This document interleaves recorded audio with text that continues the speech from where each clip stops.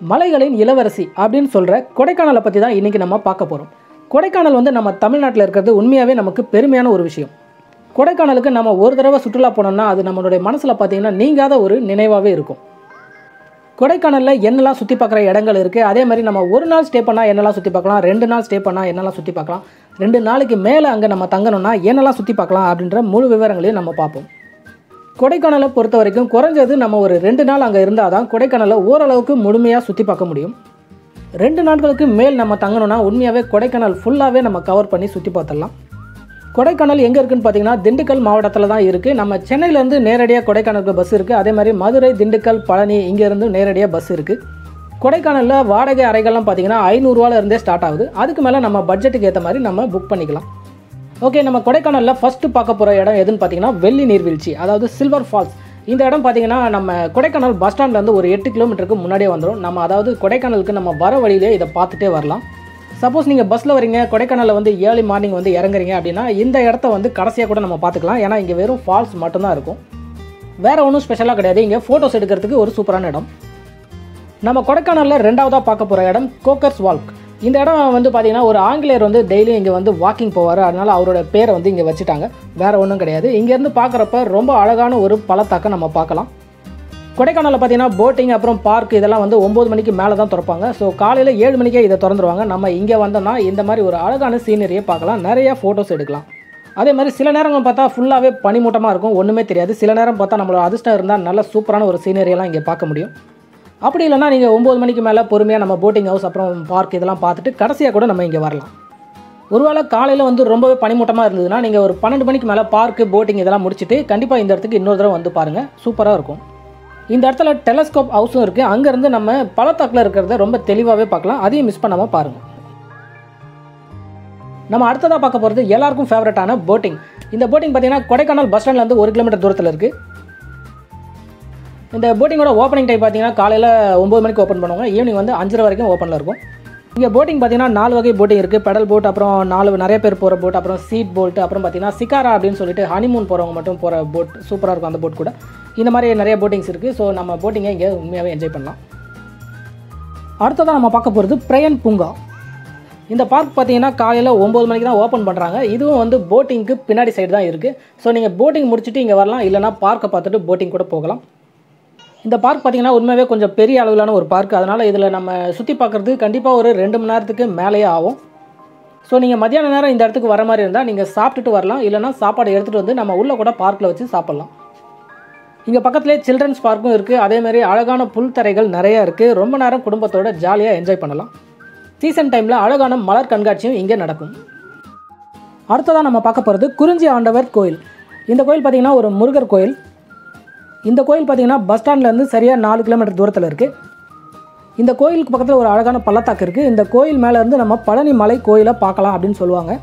நார்மலாக பார்க்குறப்ப தெரியாது, இங்கே ஒரு ஃபோட்டோ வச்சுருப்பாங்க. நம்ம அந்த ஃபோட்டோவை பார்த்துட்டு அந்த பள்ளத்தாக்கை பார்த்தோம்னா நல்லா கிளியராக தெரியும், சின்னதாக தெரியும். ஆனால் நம்ம அடுத்ததாக பார்க்க போகிறது செட்டியார் பார்க் அப்படின்ற ஒரு அழகான பூங்கா. இந்த பார்க் வந்து ரொம்பவே அழகாக இருக்கும். நீங்கள் பார்த்துட்டு இருக்க இந்த இடம் வந்து நிறையா சினிமாஸில் நம்ம பார்த்துருப்போம். இந்த பார்க் எங்கே இருக்குன்னா குறிஞ்சி ஆண்டவர் கோயிலுக்கு முன்னாடியே ஒரு 1 கிலோமீட்டருக்கு முன்னாடியே இருக்குது. நம்ம இந்த பார்க்கை பார்த்துட்டும் போகலாம், இல்லை கோயிலுக்கு வந்துட்டு கூட இந்த பார்க்கை பார்க்கலாம். இப்போ நம்ம பார்த்த இந்த இடங்களில் நீங்கள் கொடைக்கானலில் ரிலாக்ஸாக பார்த்தீங்கன்னாவே உங்களுடைய ஒரு நாள் வந்து ஃபினிஷ் ஆகிடும்.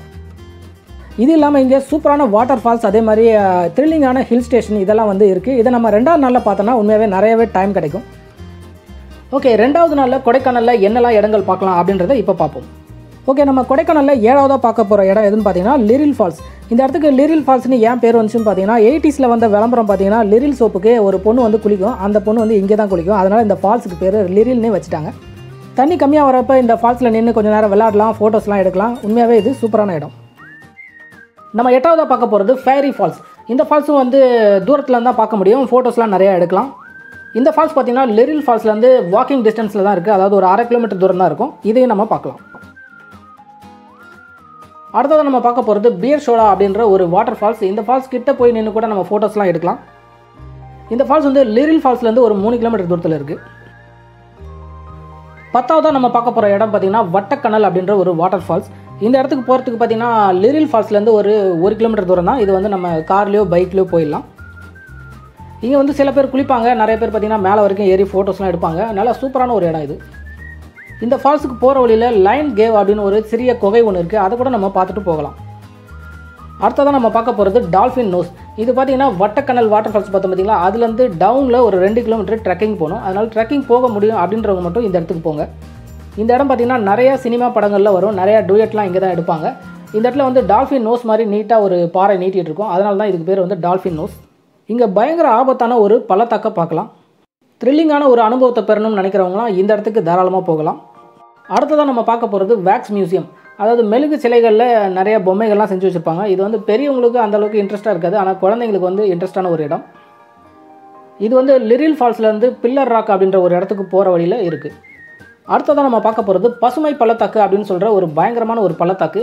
இதுக்கு வந்து பழைய பேர் பார்த்திங்கன்னா சூசைட் பாயிண்ட் அப்படின்னு சொல்லுவாங்க. இந்த பேரை வந்து இப்போ மாற்றி பசுமை பள்ளத்தாக்குன்னு வச்சுருக்காங்க. முதல்லலாம் இந்த இடம் பார்த்திங்கன்னா ஓப்பனாக தான் இருக்கும். இப்போ வந்து இந்த இடத்துல நிறைய ஆபத்துகள் இருக்கிறதுனால இங்கே ஃபுல்லாகவே கம்பி வேலி போட்டிருக்காங்க. நம்ம இங்கேருந்து இந்த அழகை ரசிக்கலாம். அடுத்தது நம்ம பார்க்க போகிறது பில்லர் ராக் அப்படின்ற 2 பாறைகள் இருக்க ஒரு பள்ளத்தாக்கு. இது ரொம்பவே அற்புதமாக இருக்கும். இந்த இடம் கொடைக்கானலே ஒரு சூப்பரான இடம் அப்படின்னு சொல்லலாம். இது இங்கே இருக்கிற மலை வந்து 2 தூண்கள் மாதிரி தெரியறதுனால இதுக்கு பேர் வந்து பில்லர் ராக் அப்படின்னு பேர். நம்ம அடுத்ததாக பார்க்க போகிறது குணா குகை. கமல் நடித்த குணா படத்தில் வர அதே குகை தான் இது. இந்த குணா குகை, பில்லர் ராக், அப்புறம் வந்து பக்கத்தில் இருக்க ஃபைன் ஃபாரஸ்ட், இதெல்லாம் பார்த்திங்கன்னா நடந்து போகிற தூரத்தில் தான் இருக்குது. நம்ம நடந்தே இந்த இடத்தெல்லாம் சுற்றி பார்த்துடலாம்.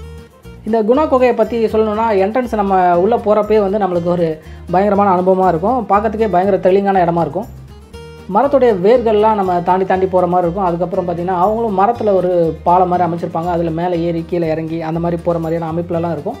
நம்ம ரொம்ப டீப்லலாம் போய் பார்க்க முடியாது குகையை, மேலேருந்து ஓரளவுக்கு பார்க்கலாம். நம்ம அடுத்ததாக பார்க்க போகிறது பைன் ட்ரீ ஃபாரஸ்ட். இந்த இடம் பார்த்திங்கன்னா நிறைய சினிமாக்களில் வந்திருக்கும், உங்களுக்கே தெரியும். இதுவும் வந்து ஒரு சூப்பரான இடம். நம்ம ஃபோட்டோ ஷூட் அப்புறம் வந்து வீடியோஸ்லாம் எடுக்கிறதுக்கு சூப்பரான ஒரு இடம். இங்கே வந்து ஆர்ட்ஸ் ரைட்லாம் கூட இருக்குது. குதிரையில் நீங்கள் சவாரி பண்ணலாம். இந்த இடத்தெல்லாம் ஃபுல்லாகவே சுற்றி பார்க்கலாம். நம்ம அடுத்ததாக பார்க்க போகிறது மோயர் பாயிண்ட் அப்படின்ற ஒரு இடம் தான். இந்த இடத்துல ஒரு அழகான பள்ளத்தாக்கு இருக்குது, அதையும் நீங்கள் ரசித்து பார்க்கலாம். இந்த மோயர் பாயிண்ட்டை நீங்கள் சுற்றி பார்க்குறப்ப உங்களுடைய 2வது நாள் கண்டிப்பாக ஃபினிஷ் ஆகிடும். அதே மாதிரி இந்த மோயர் பாயிண்ட்டுக்கு அடுத்ததாக இருக்க இடங்கள் தான் ரொம்ப அமேசிங்கான சூப்பரான இடங்கள். அந்த இடங்கள்லாம் பார்த்திங்கன்னா ஒரு 30 கிலோமீட்டர் தூரத்தில் நிறைய இடங்கள் சுற்றி பார்க்கறது இருக்குது. அதனால் வந்து வனத்துறை சார்பாகவே வந்து நமக்காக வேன் வந்து அங்கேருந்து ரெடி பண்ணுறாங்க. நம்ம குறைந்த கட்டணத்தில் அந்த வேனில் கூட போய் அந்த இடங்களெல்லாம் சுற்றி பார்க்கலாம். ஒரு நாள் ஃபுல்லாக நீங்கள் சுற்றி பார்க்கணும் அப்படின்னா 250 ரூபா, அரை நாள் அப்படின்னா 150 ரூபா வசூல் பண்ணுறாங்க. அந்த இடங்கள்லாம் பார்க்கறதுக்கு தனியாக கண்டிப்பாக ஒரு நாள் தேவைப்படும். அது என்னென்ன இடங்கள் அப்படின்றத நம்ம சிம்பிளாக பார்ப்போம் வாங்க. அமைதி பள்ளத்தாக்கு, சைலண்ட் வேலி அப்படின்னு சொல்கிற இந்த இடம் பார்த்திங்கன்னா ரொம்பவே அமேசிங்காக இருக்கும். ஒரு பெரிய பள்ளத்தாக்கை நம்ம பார்க்கலாம். இந்த இடம் வந்து மோயர் பாயிண்ட்லேருந்து கீழே டவுனில் இறங்கி போகிற மாதிரி இருக்கும். ரொம்பவே சூப்பரான ஒரு இடம். அடுத்ததாக தொப்பி தூக்கு பாறை அப்படின்ற ஒரு பள்ளத்தாக்கு, பயங்கர ஆழமான ஒரு பள்ளத்தாக்கு. நீங்கள் தொப்பியை தூக்கி போட்டிங்கன்னா அது காற்றுல அப்படியே மேலே வந்துடும் அப்படின்னு சொல்லுவாங்க. அடுத்ததாக பார்க்க போகிறது மதிக்கட்டான் சோலை அப்படின்ற ஒரு ஆபத்தான வனப்பகுதி. இந்த வனப்பகுதிக்குள்ளே நுழையக்கூடாது அப்படின்னு சொல்லிட்டு வெளியே போர்டு வச்சுருப்பாங்க. ஏன்னா இதுக்குள்ளே போனவங்களாம் பார்த்திங்கன்னா மனசு வந்து அப்படியே குழம்பி வழி தெரியாமல் காணாமல் போயிடுறாங்க அப்படின்னு சொல்லுவாங்க. ஸோ இங்கே வந்து உள்ளே போகக்கூடாதுன்னு போர்டே வச்சுருப்பாங்க. இந்த காட்டுக்குள்ளே போனாவே நம்ம குழம்பிடுவோம் அப்படின்றதுனால தான் இதுக்கு பேர் வந்து மதிக்கட்டான் சோலை அப்படின்னு பேர் வச்சுருக்காங்க. அடுத்ததாக நம்ம பார்க்க போகிறது பூம்பாறை அப்படின்ற ஒரு அழகான கிராமம். இந்த கிராமம் பார்த்திங்கன்னா நிறைய சினிமா படங்களில் கூட வரும். சுற்றி மலைகளும் நடுவில் இந்த அழகான கிராமமும் உண்மையாகவே பார்க்கறதுக்கு ரொம்ப அழகாக இருக்கும். அடுத்ததாக நம்ம பார்க்க போகிறது கொடைக்கானல் சுற்றுலாவோட கடைசி இடம். உண்மையாகவே இது ஒரு அமேசிங்கான இடம். இந்த இடத்துக்கு வந்து தனியாக ஒரு வீடியோவே போடலாம், அவ்வளோ ஒரு சூப்பரான இடம். இங்கே பார்த்தீங்கன்னா பெரிய அளவிலான கிராஸ் லேண்ட், நிறையா ஷூட்டிங்லாம் இங்கே எடுப்பாங்க. அதே மாதிரி ஒரு அழகான மன்னவனூர் லேக் அதுவும் இங்கே இருக்குது. உங்கள் ஃபேமிலியோடு வந்தீங்கன்னா செம்மையாக இங்கே ஆட்டம் போடலாம். அதே மாதிரி இங்கே குழந்தைங்களோட புல்வெளியில் ரொம்ப நேரம் ஸ்பெண்ட் பண்ணலாம். ஓகே, இதுவரையும் நம்ம பார்த்தது ஒரு 3 நாளில் கொடைக்கானலில் பார்க்க வேண்டிய சூப்பரான முக்கியமான இடங்கள். கொடைக்கானல் சுற்றுலா போகிறவங்களுக்கு நிச்சயமாக இந்த வீடியோ யூஸ்ஃபுல்லாக இருக்கும் அப்படின்னு நினைக்கிறேன்.